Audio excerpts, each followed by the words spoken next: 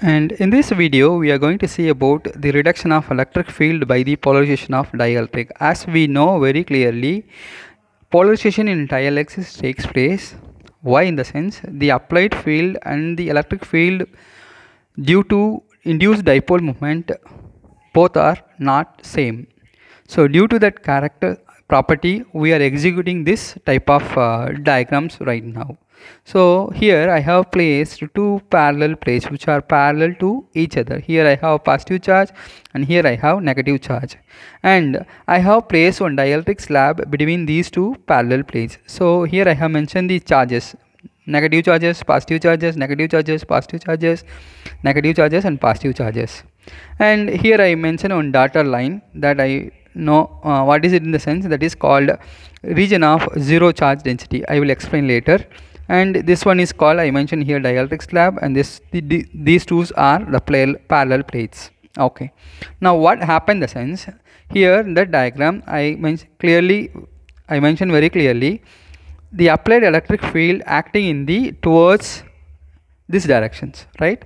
So this is acting in that direction, the sense. So what will happen, the sense, so here we have some basic concepts here we have.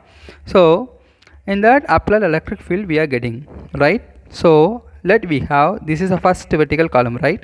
This is the next vertical column. Similarly we will go. So what will happen in the sense, these positive charges will cancel over the next column, and these positive charges will cancel over to this negative charges. So what will happen in the sense, so in that dotted line I mentioned the region of zero charge density, right? So in that area there is no volume charge density is happening. Why? In the sense, these positive charges cancel the negative charges, and this positive charges cancelling the negative charges. Therefore there is no volume charge density here. Only we will have charge density of surface only we will have. So here we have unbalanced negative charges, here we have unbalanced positive charges. Yes, so I have indicated here, this is called induced surface charge, right? So minus sigma p, and this side we will have positive charge, that is called induced surface charge. So what will happen in the sense, in that diagram, so here now down, this is the applied electric field. Here we are saying that, right, the same applied electric field which is acting in the towards my right side. So here we have the applied electric field. So due to that induced surface charge density, it produces induced electric field due to the induced dipole moment, and this induced dipole moment which is in the opposite direction to the applied electric field, which are in opposite direction. Therefore this E is called total electric field inside this insulator. So what is the total electric field, in the sense we can notify here.